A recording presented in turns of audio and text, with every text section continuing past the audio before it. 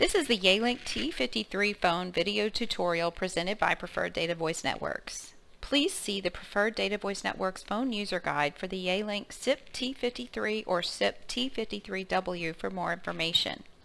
The Yealink T53 model phone has a display with 8 buttons along the side. It can have up to 3 pages of 7 buttons, with the lower right button used as a shift key to see the other pages that are programmed. The buttons are typically programmed with 2 or 3 extension buttons, part keys, and then quick dials to other extensions or speed dial buttons. Soft keys are located along the bottom of the screen and will change depending on the current status of the phone. When your phone is idle, your soft keys will show History, Directory, Do Not Disturb, and Menu. Your phone's soft keys may differ slightly depending on the setup and may have page or other features as well.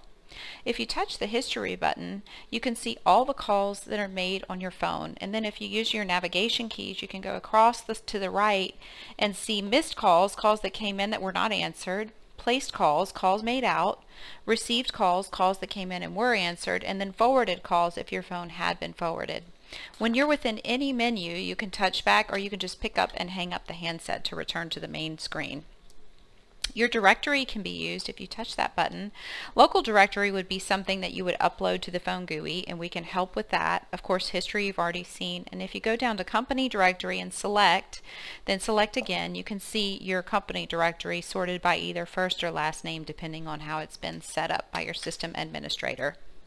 D&D stands for Do Not Disturb. If you touch that, you will see an icon on your phone that says D&D, and any calls that are transferred to your extension or made to your direct dial number will go straight to voicemail if you have voicemail set up.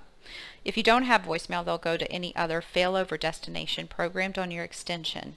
And if your phone is in a ring group and you're in Do Not Disturb, it just means that the calls will not ring on your phone, but they will continue to ring on the other extensions in the ring group. So you touch it again to turn it off. It's just a toggle.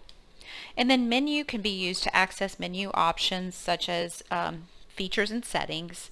One of the most common requests that we see is for the ringtone. So if you go down from menu and touch settings or select settings and then basic settings and go down to sound, then you can select ringtones, and then common means the calls that come to your main extension, and then you can go down and select the different ringtones that and then if you want to select it, you can just touch OK. I'm not going to change mine, so I'm just going to pick up and hang up to go back to my main screen. The built-in buttons on the phone are the navigation keys, which you've seen me using, and we've got an OK and an exit. And then volume is going to control what you're doing at the time. So if you're on a speakerphone call, it'll adjust the speaker volume. If you're on a handset call, it'll adjust the handset volume. And then if your phone is idle, it will adjust the ring volume. And the volume is going to stay at what you set it at. So if you set it low, then the next time the caller comes in, they might be a little bit low. Okay, and then along the bottom here, I've got a speaker button. That's used to make a speaker call. This is an enhanced redial button. If you touch it once, it will show you all the place calls made from your phone, and if you touch it twice, it will call that last number that you called. If it was an extension number, it's going to call an extension number, or if it was an outside number, it's going to call the outside number. This is a voicemail button. It looks like a letter or an envelope, so if you touch that, and we'll go over how to set up and access voicemail. This is a headset button. This is for only certain headsets. Most headsets are going to have a ring in the ear button, and you're going to touch the button on the headset itself to answer and disconnect. And please contact us if you want to get a headset, and we will help you with compatibility. And then this is a mute button, so if you touch that, you can mute yourself to the callers on both speaker and handset. So to make a call, you simply start dialing. If it's if you used to dial 7-digit, just keep dialing 7-digit. If you need to dial long distance, you can dial the area code. You can dial the 1 or don't dial the 1. It's a lot like a cell phone, so the digits are not output to the public switch telephone network until you touch call. So you can touch delete to backspace if you want to redial something, and then when you're ready, you can touch call and place that call. So then the call is going to ring. If it were a long distance number, it would call the long distance, and you can see I called my office, but it showed up with the area code there. Okay, so then my soft keys along the bottom have changed. So I have options to transfer, hold, conference, and end call. All systems that are on the PDVN VoIP are going to have built-in music on hold. So if you touch the hold button, your caller will hear music on hold. You'll see that the call is held, and your little extension key will blink in green like that. To return to the caller, you simply touch the resume button to return to them. So that is something, if you want to manage and handle a call from your desk, you can place them on hold, they'll hear on hold music, and then resume to return to the caller. But this will not be accessible to any other extensions on the system.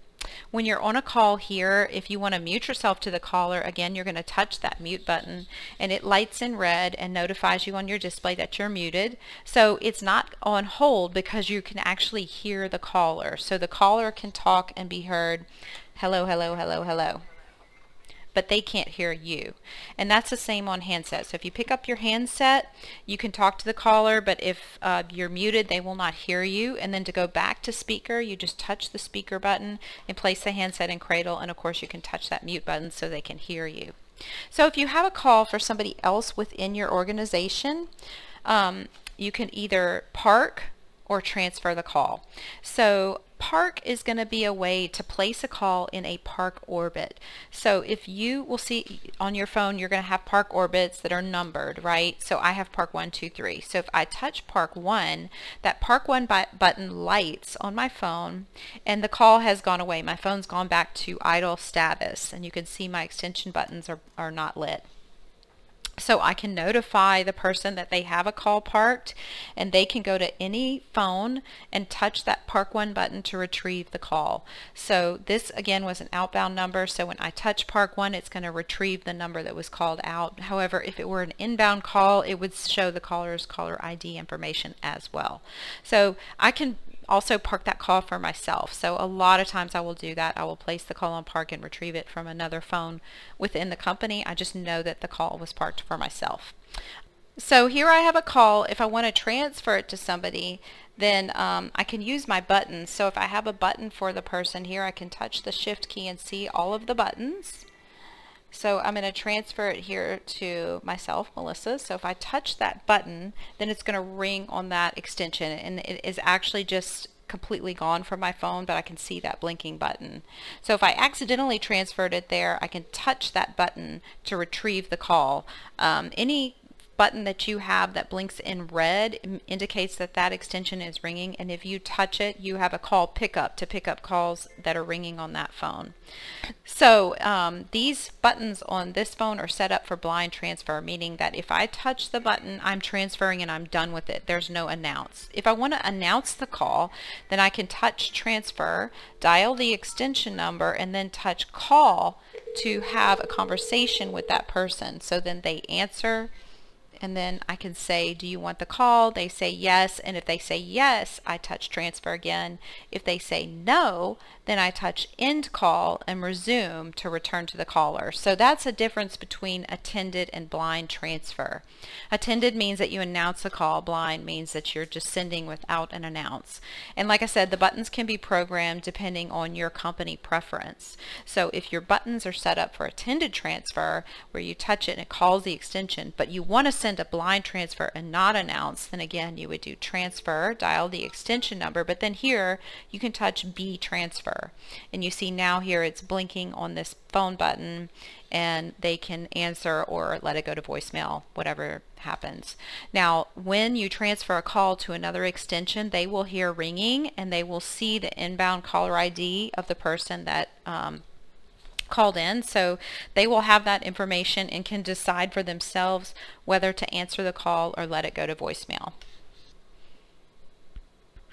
So when a call is ringing at your phone, you'll hear the ringing, and you'll see the inbound caller ID, name and number, and you'll see across the bottom it says answer, forward, silence, and reject. So I'm going to touch answer to retrieve the call. If I touch forward, then the caller is going to, I can put in an extension number and just automatically send it to another extension. So obviously that is very rarely used. If I touch reject, it will go to my failover destination, which is typically voicemail. And if I touch silence, it will ring a few times without ringing my phone, if that makes sense. So the caller hears the regular amount of ringing, but I don't, and then it goes to my voicemail or other failover destination. So when I'm on a call, I might receive a second call, and so here's what that looks like. So I'm talking on this first call, and then I hear a little beep or tone. I've got it on speaker, but if I were on handset, it would be in my ear. And then I can see this is blinking in green, and I can see an incoming call with the caller ID information there. So if I touch answer, then I can automatically answer that call, and it automatically places that first call on hold. See, it's blinking in green here. So then I can touch swap to toggle basically between the two calls. You can kind of tell, I know they're both from me, so you can see the caller ID is the same, but you can see the elapsed time of call is different. So then here I can decide if I want to transfer this call, park it, hang up on them, whatever. So I'm going to go ahead and hang up on this one, and then I'm going to resume my previous call. Say I'm on a call and I want to make another call out, like I need to find out something or talk to one of my somebody in my office, then I can touch hold, and then I can touch my second DN or extension button and call that other extension, or I can push their button. So then I can have a conversation with them, talk about what I need to talk about, find out the answer to my question, end call, and then resume to return to my first call. Another option is a three-way call. Let's see. Okay, so I've got the call here. If I touch conference, I can make a three-way call, which means just adding another person to the call. So then I can call a number. Okay, wait for them to answer. Okay, and then I can touch conference again to have all three on a call. So I've got both calls here, and if I touch hold, I just basically put both of them on hold at the same time and they're hearing hold music. I can touch split to return to one or both, or resume, I'm returning to both of them. And then if I touch manage, I can see both calls. So one is, they're both me, so, but I can see the caller ID information if it were inbound, or the number called if it was outbound. And then from here on each one, I can far mute, which means mute them, remove, which means hang up on them, or place them on hold, which is far hold. So if I touch far hold, for example, I'll see a little pause icon on that one. Then I can go down to this one and talk to them. I can mute them both. So I'm going to resume this call, and then I can mute. Say I want to talk and I don't want them to talk. They just are in listen only mode basically, so I've muted them. So there's a lot of things that you can do there on the conference call. And then say you have a call and you want to send it to an off-site number. So I'm going to, it can be inbound or outbound, it doesn't matter. So then I'm going to do transfer. So transfer can be used to send a call to an extension within the office, but it also can be used to send a call to an outside number. So I can call that second number, whoops, misdialed. Okay, and then I can, typically I'm going to call when it's an outside number like a cell phone and make sure that they want to take the call, right?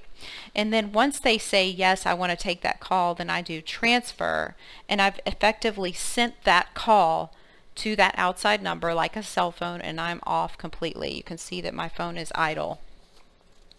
So there's a lot of things that you can do to send calls around from your phone. Okay, so these buttons are typically used for calling extensions within the office, right? So if I touch that person's extension button, it's going to ring, and then I can wait for them to answer. Once they answer, we can have a call, and they can pick up the handset. It can be on handset, speaker, whatever. So that's just a extension to extension call. If I want to come through their speaker, then I can do a code, which is *0, and then touch their button, and then it comes through the speaker. So it's going to give me a hands-free talkback, so I can talk to the other phone without them having to pick up their handset. I just come right on through the speaker. And if you don't have a button for them, then you can do *0 and their extension number and call and get the same thing. So that's calling another extension. Some of the other features on the phone that people like to know about, one of them is call forwarding. So that is going to be done from the menu, and then you're going to go to features and call forward, and here you can set it to do always, busy, or no answer. Typically it's going to be set for always. You can toggle it to on, so I'm going to use my little arrows here, and then I'm going to put in my forwarding destination. So my forwarding destination might be an extension number, or it might be a phone number. If it's a phone number, I'm going to put it in exactly as I would dial it from here, so either 7 digits or 10 digits. Okay, so then if I do save, then it's going to tell me that it's saved, and then here on my phone it's got an indicator that the calls are being forwarded.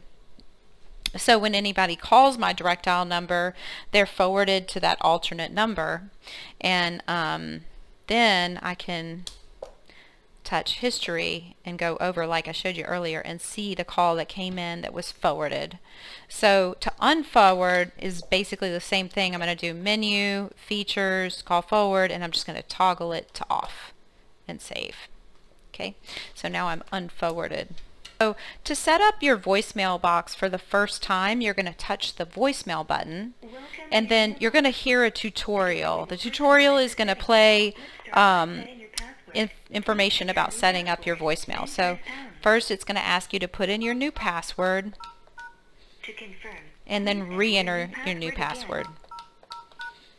Thank you. Your new password has been saved. Then it's going to prompt you to record your greeting. When they reach your mailbox, at the tone, please say your greeting. Then press any key or stop talking to end the recording.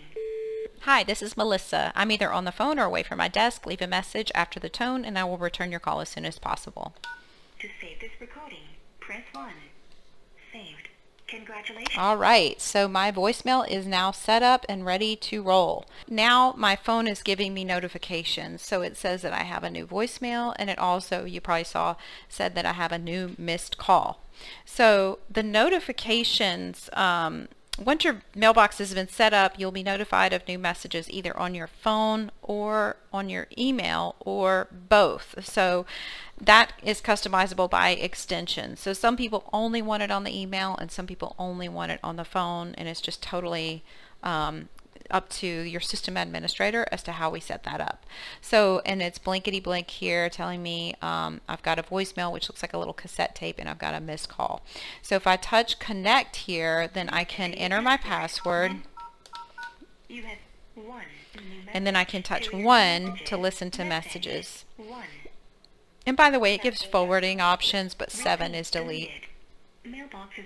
Okay, so then I've checked my voicemail. It also says that I have new missed calls, and you may notice you come back from lunch or something and your red light is blinking and you may have new missed calls. So if you touch view, or if your phone is idle and you touch history, then that will clear off. It's just a notification telling you that you have missed calls.